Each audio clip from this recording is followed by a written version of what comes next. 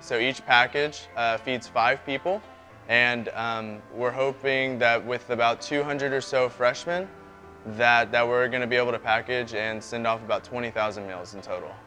We're learning how to cooperate with other people, we're making relationships with new people, we're meeting all these people around us, and we're also helping others in return. So it's kind of like a win-win situation.